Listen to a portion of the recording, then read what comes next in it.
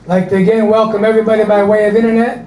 We thank you for all your comments and your prayers, and we pray that today's message will be a blessing to you. Praise the Lord. I'm going to be talking today about a broken wing. Amen? Amen. A broken wing. Praise the Lord. Let me explain that to you a little bit. A broken wing is from a song, praise God, about a dove that had a wing broken. Brother Jake sings this song. He's one of my favorite songs because it reminds me of our own life. It reminds me of so many people that we deal with. Because one way or another, one time or another, it seems like we all have a turn getting a broken wing. And when the bird or the dove gets a broken wing, it can't fly. And that's when the devil comes and bounces on it and tries to kill it, snuff it out. Or at least, it whispers in his ear, you'll never fly again. You'll never fly again. And a lot of people believe that lie because of their circumstances that they find themselves in, or the sickness that grabs a hold of their body, or the torment that has been in their mind and they can't seem to shake it loose, or a troubled marriage that seems to be broken and can't seem to be fixed, or a relationship or friendship that the devil got between and was able to break up after so many years. We all go through broken things sometimes.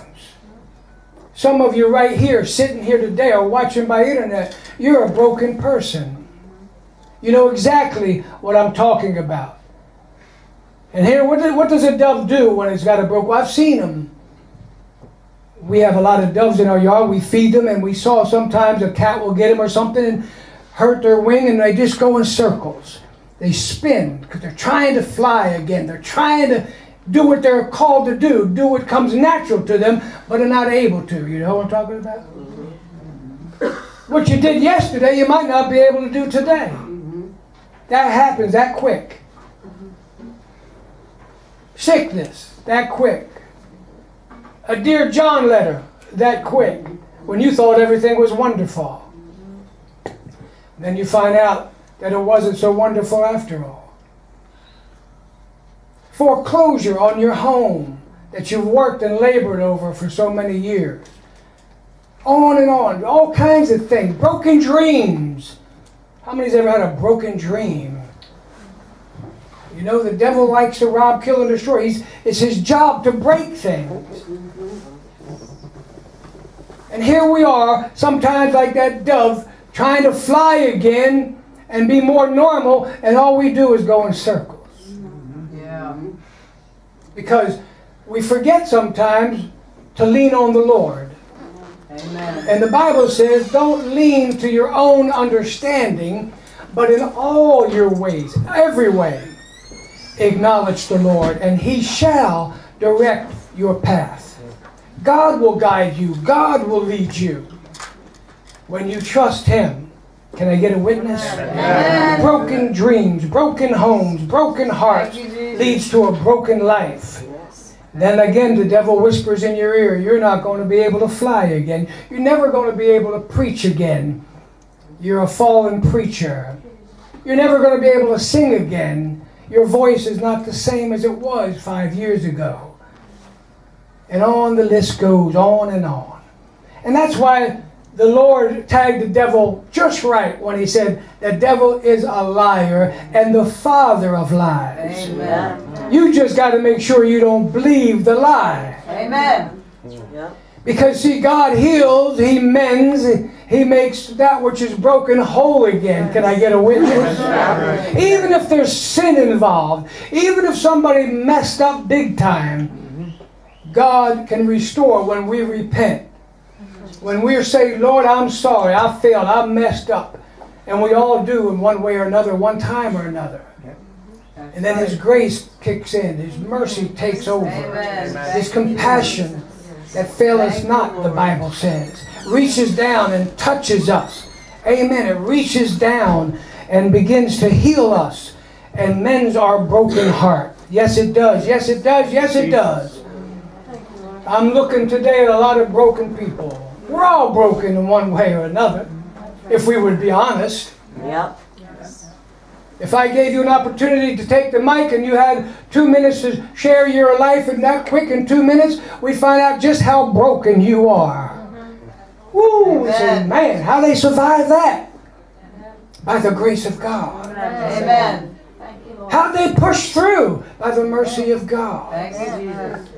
Most people would have gave up, stayed in bed, pulled the covers over their head. But here we are. Amen? Amen.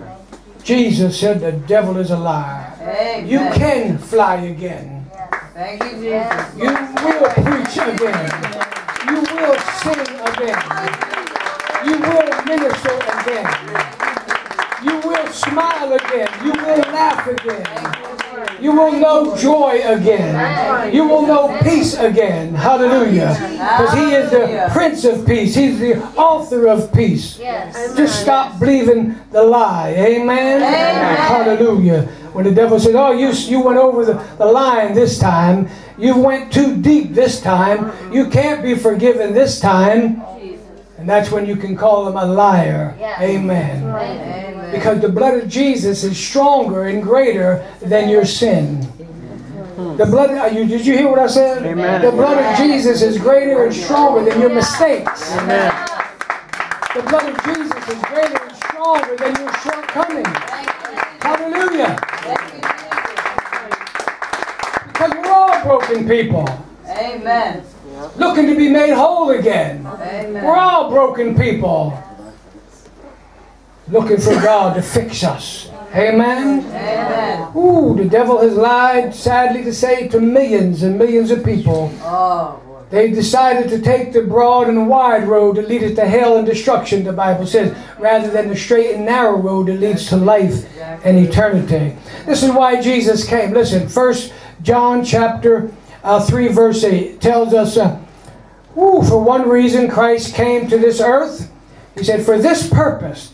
He had many purposes. This was one purpose that He came. For this purpose, the Son of God was manifested or made known to the world. Hallelujah. That He might, listen, destroy the works of the devil. Amen. That was one of the purposes of Christ coming to earth. That He would destroy the works. The devil's always working behind the scene, trying to sow discord among the brethren, stirring up trouble any way that he can. The devil's always behind the scenes, always trying to rob, kill, and destroy relationships and marriages, churches, you name it. That's his job. Amen. But Jesus said, I've come to destroy him. To destroy those works that you don't have to be destroyed. Give him a praise, somebody. Hallelujah. Jesus said, for this purpose I've come to destroy the works of the devil. He came to destroy the works of sin in the world for those that let him. To destroy sickness that so easily attacks us these days. More sicknesses than they have names or drugs to cure. But Jesus said, I am the cure. Because He is the way. He is the truth. And He is the life. Hallelujah. He is the cure. You just got to hold on, church, and be strong until he heals you. Amen? Amen. How long, Pastor? However long it takes. It doesn't matter. I trust Him. My life, David said, my life and my times are in His hands. Amen. It ain't up to me. It's up to me to believe. It's up to me to have faith. The rest is on Him. Amen. He does what He wants. And that's okay with me because He's a good God. He never does anything wrong. He never does anything to hurt us. We hurt ourselves. All He wants to do is bless you. Hallelujah. Amen. To destroy the work. See, sometimes people say, oh man, your family never goes through nothing. So a little bit different than that today. Oh, you're just so blessed. You're blessed going into your... And that's right. I don't know anybody more blessed than I am. Amen. Amen. But at the same time, I don't know anybody that goes through as many trials, tests, and tribulations that I do. Amen. That's how I feel. Amen. I don't know, I've been attacked from day one. As soon as I said yes to Jesus and got up from the altar, the war has started. That's right. Amen. And it's been a long, hard-fought war for 41 years, friend. But guess what? I'm still in the battle. Because I read the book and we win, glory be to God. Still in the fight. Why? Because the Bible says that the battle is the Lord's. Amen?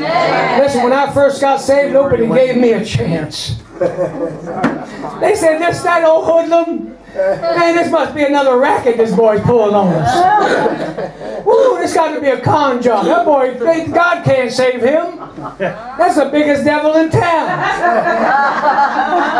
You know where that boy's been, you know what he's done. That's just who God's after.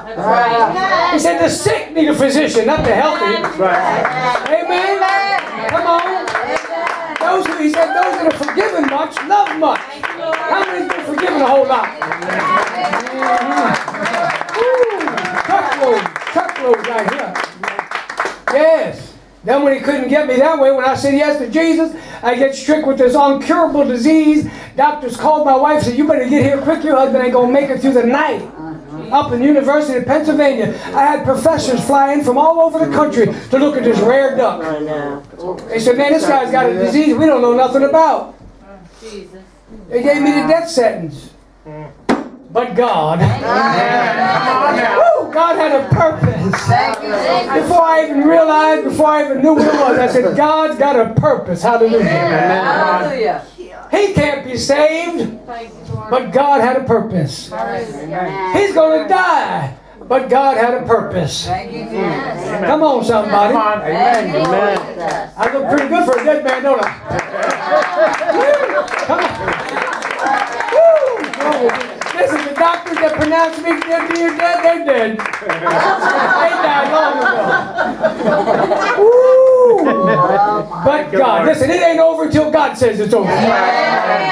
Whose report you going to believe? Amen. We shall believe the report of the Lord. That's what the Bible says. Amen? Because the devil's always telling you evil reports. You ain't never going to get better at it. Your husband ain't never going to get saved. Your wife's going to be a devil forever. Just pick on the men all the time? Come on. Now, you ladies know I'm on your side, but come on, we got to devil this bad boy out a little bit. Amen. Come on. The devil is a liar. Glory be to God. As long as there's breath, there's hope.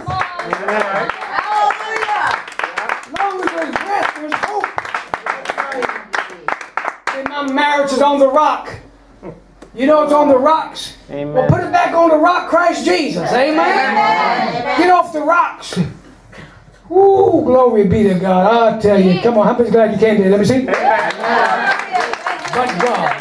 Hallelujah. Ooh, yeah, we got to go through some things.